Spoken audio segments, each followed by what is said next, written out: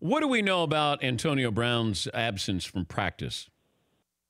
Well, they didn't practice Monday. They come in for meetings. It's required.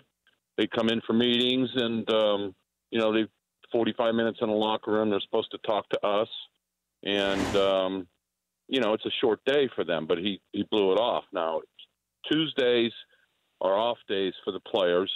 A lot come in anyway to watch film and stuff. Wednesday they start practicing, and he is in there right now at the facility. Was there a reason given for his absence? Well, his agent, Drew Rosenhaus, said it was a personal reason, but nobody informed the Steelers that he would be absent. So I think that's an agent trying to make a better light of why he missed practice. I think, hey, nobody knows for sure, but I think he just blew it off because he's been upset. It was obvious on Sunday how upset he was. Okay, why is he upset? I know he had words with the offensive coordinator. Yeah, we don't know that because they're certainly trying to get him the ball. They've targeted him 33 times now. He's only caught about half of those, and his average is 8.9 a catch. I believe he averaged like 15 last year. So, and he only has one touchdown catch. He didn't look very happy when Ben. It was a pass play, but he scrambled and dove into the end zone for a 3-yard touchdown that brought them within 5 of Kansas City with 2 minutes left last week.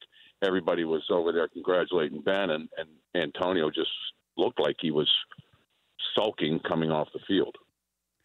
Because he wanted the ball?